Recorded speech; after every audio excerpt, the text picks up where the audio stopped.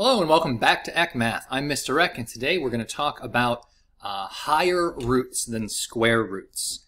I am kind of assuming you've watched my last video on square roots, or at least the important parts, so we're going to leap right into it. We're going to define the nth root of a and say if the nth root of a is equal to b, then that is equivalent to b to the n equals a, with a couple catches, and it's similar to what we did with square roots. Let's take apart this symbol. So this little guy n is called the index of the root. I-N-D-E-X. It's called the index of the root. That tells you what the exponent of the equation you would be solving is. The index is part of the root symbol. Notice how it's kind of, at least on the computer, it's written right above the little hook. And the whole symbol is called the radical symbol. And the thing underneath the radical symbol is called the radicand. So you're doing the radical of the radicand. So that's going to help. Now that we know what the index is, there's a couple rules. If the index is even, so I'm doing a fourth root of 312, that's probably not a nice number, but then there's a couple rules. If the index is even, a must be positive, and also the answer, right? So when we say b, we mean the answer is also going to be defined to be positive. That's just like when I wrote square root of 25 is only equal to positive 5. It's implied that that's a plus there. So whenever you see a fourth root of something like the fourth root of 81 is just 3, because 3 to the fourth is 81. Assume that this is just positive 3, which is, of course, different than if I was solving 3 to the x to the fourth equals 81. That does have two answers, plus or minus 3, but the other one does not. So that's a little caution. Just assume it's positive. And you can't do a fourth root or a sixth root or any even root of a negative. That is, you have to have a positive number underneath. On the other hand, if the index is odd, so we're doing like a cube root or a seventh root, you can 100% do the seventh root, the cube root of negative something. You can do the cube root of negative 27. What will you get? Well, it'll be all the solutions to the equation x cubed equals negative 27. There are solutions to that. The solution is negative 3. So a cube root, or an nth root of a negative, will give you a negative result. And because that's true, it's legal to take the cube root of a negative. It also means there's no need for the principal root rule or plus or minuses, because cube roots of positives are positive, cube roots of negatives are negative, and that also applies to all higher odd indices. Let's do a couple more.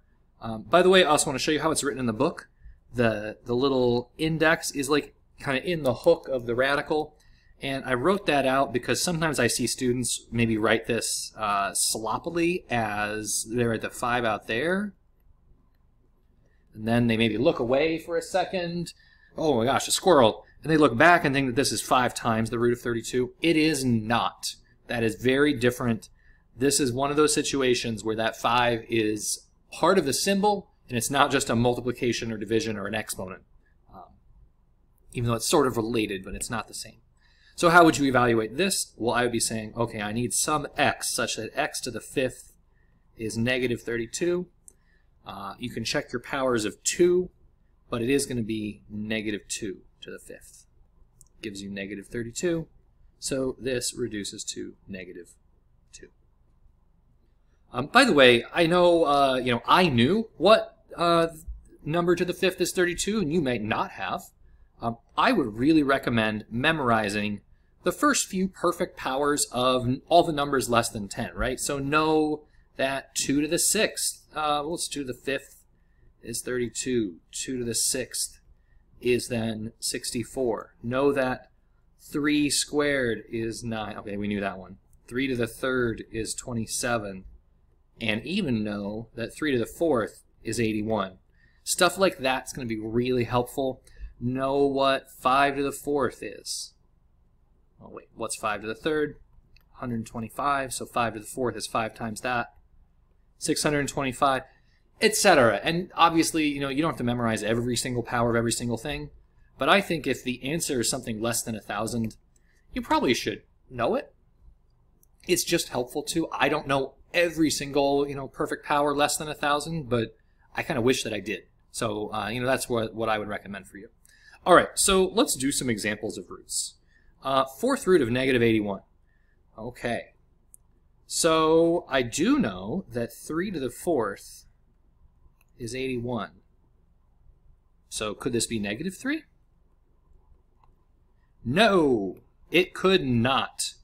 Why not? Well, because negative 3 to the 4th is also equal to 81, not negative 81. So in this case, the 4th root of a negative number is imaginary, or I'm going to write no real solution. So that's something to watch out for, especially now that we're dealing with these higher indices. So, and it's no real solution here because it's a 4th root, which is specifically an even root. All right, next one. That was kind of a trick. Let's do something else.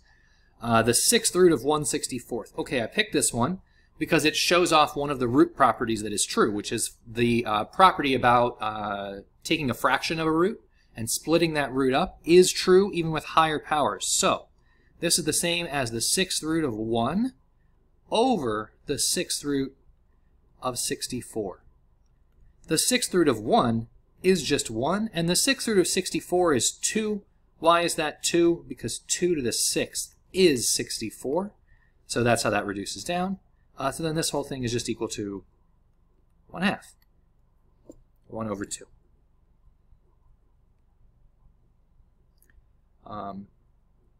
A couple other sort of expansions and clarifications.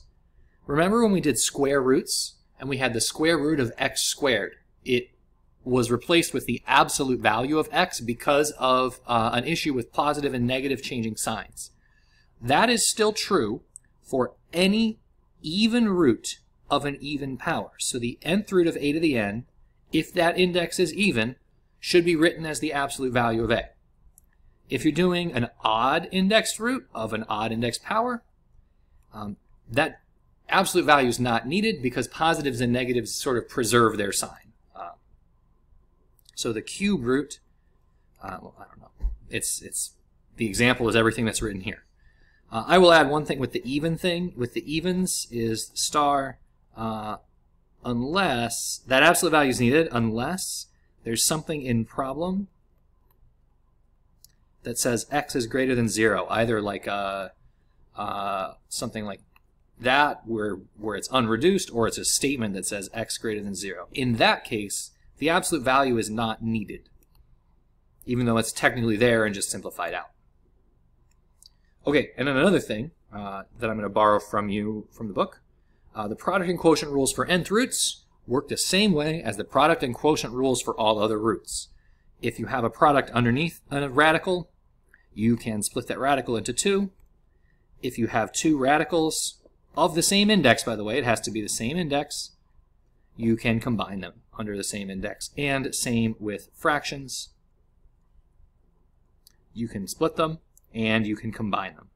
With fractions, you have to be sure you're not dividing by 0 as well. All right, and just a couple more examples. These are examples that have x's in them, so I'm going to be concerned about the square root rule. And again, the absolute value thing, the square root thing, only applies when you have variables. When you have numbers, you already know if those numbers are positive or negative, so it's not needed to write anything about the absolute value. All right, so cube root of x to the 5th. What do? I want to split that up into the cube root of x cubed times the cube root of x squared. Why would I do that? Well, because I know that the cube root of x cubed simplifies out to x. I know it's not absolute value x because this is an odd index. So I have an odd index, I have an odd power, and then I'll write x times the cube root of x squared. And that's probably where I would leave it. This, by the way, this is the type of problem where students do start, that 3 starts to like drift out to the front, and just be really careful with how you write it. Make sure that this is obviously part of the symbol and not part of like a multiplication problem. So something to watch out for. All right, let's do something with numbers. So we're not going to worry about absolute values. There's no numbers here. I have the cube root of 12 times the cube root of 4. I could reduce these out, but I'm going to instead group them up together, use the product rule. So this is the cube root. Don't forget that index, by the way. People, that's another thing people do, is they just say, ah, root, and they forget that that 3 was ever there. Completely changes the whole meaning. So let's put those back. This is going to be the same as the cube root of 12 times 4. Now, 12 times 4 is 48. 48 is not a perfect cube. So what I'm going to do is actually just take that 12 and 4 and write it all out as its complete prime factorization. I'm going to reduce those numbers rather than like multiplying it together. 12 is 2 times 2 times 3, and 4 is 2 times 2. So I've broken out the 12 and the 2 and the 4. Now what I can do is say, wait, the 2's, there's 3 of them, so I can take 3 of those 2's and write them separately. This can be written as the cube root of 2 to the 3rd times the cube root of 3 times 2. So kind of the 3 2's I took out, and then these are the 3 and the 2 are what's left. Cube root of 2 to the 3rd, I could write that as 8. I don't have to. I know that that's just 2. And this is the cube root. 3 times 2 is 6. So this should simplify to 2 cube root of 6. And of course, there's a lot of other ways to approach that, but I think that's a pretty good one. And I believe this is our last problem here. So I'm doing some 4th roots. I am going to want to combine these all up into the 4th root of this big thing, 162 x to the 5th over 2x. So that's legal. But before I go any further, I see something in the original that's really important. I have an even root of just an x, or an x to the 5th. And what that is going to tell me implicitly is that x has to be greater than or equal to 0. Because if x was less than 0, then this would be completely invalid. It would be a non-real answer. Now, we're assuming that we need to have a real answer here. So from here on, I'm going to assume that x is greater than 0, even though it doesn't say it in the problem. And that's going to affect what we do with absolute values at the very end. Okay, let's proceed with the problem. So this is still the 4th root. But now I don't even need to make it a fraction anymore. I'm going to have a 4th root. 162 over 2 is 81, and x to the 5th over x is x to the 4th. Okay, so this is then the 4th root of 81 times the 4th root of x to the 4th. 4th root of 81 is 3. Why? Because 3 to the 4th is 81. And the 4th root of x to the 4th is absolute value of x. Why? Because, well, all the things, we talked about it last video. But this is true based on the rule that we just saw.